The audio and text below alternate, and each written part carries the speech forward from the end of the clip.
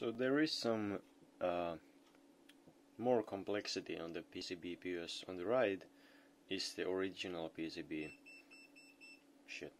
It only has a handful of components, and the new PCB is full of them. It was actually pretty hard to get everything mounted on it, and now when I look at it, I had to drop out some capacitors on the input filtering, and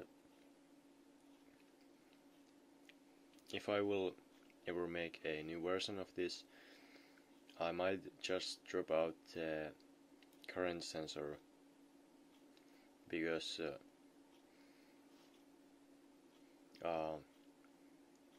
I don't know, it will just work with a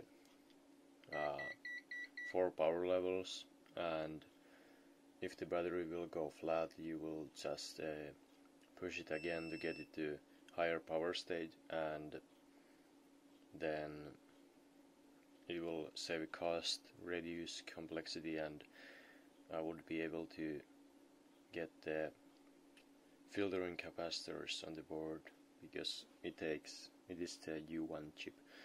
It takes quite a chunk of space on the PCB. But here I have one fully populated, but without the tiny 85 surface mount, because it was the only part that would not that had not been shipped to my door yet, because it's in somewhere, I guess in China. Everything else I got, so now I'm testing it with these leads. Actually, on the complexity and the missing space, I had to solder 2 diodes on top of each other, because they were 5 amp diodes, but when I looked the datasheet, the dropout voltage raised substantially after about 2.5 amps. So I figured out if I put 2 on top of each other, I will be getting a reduced voltage drop on the diodes, and they fit on perfectly. There is space for literally about 4 or 5 of them, and it would still not be a problem. But yeah, I have tested it on this thing with the LED mounted on a big heatsink with long wires. These are actually pretty shitty. I'm pretty sure that when I mount it on the flashlight, the performance will be much better, and it would not get as hot, because these wires are actually pretty shitty. I just figured out it on the stress test that I did for this. So I used it in the 1 amp mode, so about 6 watts of power on the LED. It ran for 8 hours and everything seems to be fine. But these wires got pretty warm, and same for these. So I'm pretty sure that they have bigger voltage drop than I expected, but on the flashlight I will be using a 2 wires for the LED, so it will have a smaller voltage drop on the wires, and for these wires one will be this spring, and I'm pretty sure that I will solder wire from this back piece of the PCB to the tip of this spring to get a maximum contact on the battery, and the negative rail will be the lamp's body. So here's a small test setup for these LED drivers that I have built. I have been programming it for the last 2 days, and now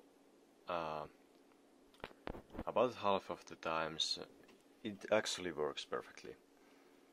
I have here a power supply with current limit because that's the only way to prevent the MOSFETs for catching on fire, because I still don't know why sometimes when booting the 80Tiny85 just pulls the digital pin too high and it really doesn't start, because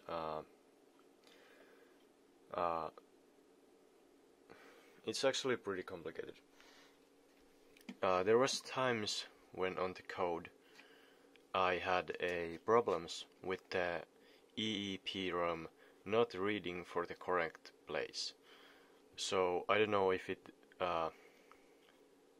had written on some other number to the location, but it would not start, so the PWM was just a line. So I fixed it with this kind of line. So if the start PWM after this part is still 0, so it would have not read any lines of the code, it writes 0 to the address 0. So next time it starts, it would read the 0 and start the code over again. And this would not write it unless it needs it, because otherwise the start PWM would be any other number than a 0. So, and after sometimes it will short, and after the power up next time it will always start with the 0.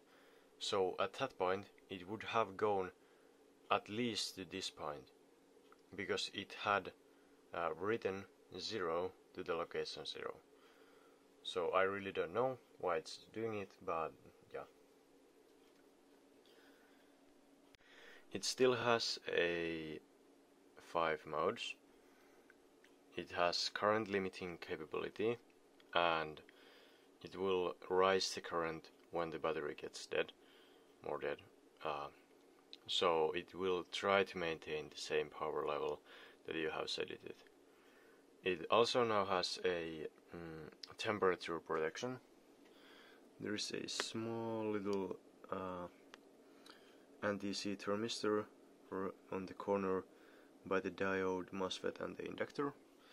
So it will see the temperature rise, but it has some small quirks, and if the voltage drops to below 3 volts, the temperature limit will not work, and yeah, that's a problem.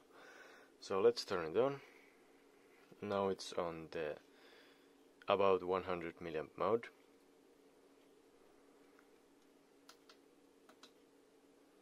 (250 milliamp mode), 500 milliamp mode, 1 amp mode, 2 amp mode, and because now the voltage is below 3 volts, the temperature limit will not work, and I really don't know why. There is something funky going on with this boost buck converter, because it doesn't give out the real voltage that it's set to, so yeah. And now it's on short. Yeah, you can see 6 amps. And now when I power it up, it will start on 100 milliamp mode. You can see that. The last position that it should have been was 100 milliamp mode, so this would be or should be 250 milliamp mode. I don't know why it's doing that. Now, actually, it was in 250 milliamp mode, because now it's in 500 milliamp mode. Yeah, there is something funky going on.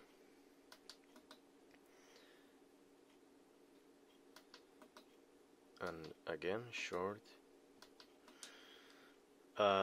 This flashlight driver needed to be used with a protected lithium battery, and now the temperature limit works. It's 3.69 volts, and the current has gone to 1.1 amps, and again short.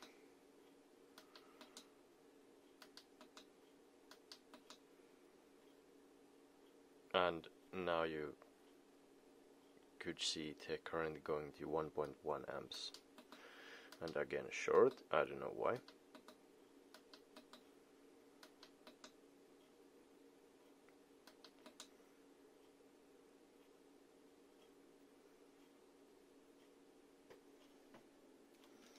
Yeah, there is some small problems with this design, but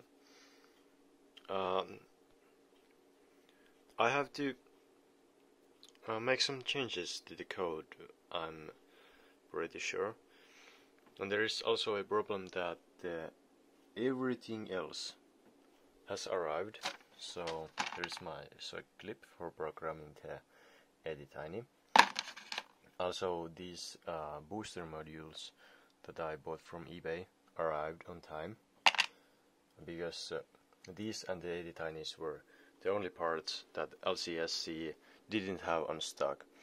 So I am now using my EdiTiny 85,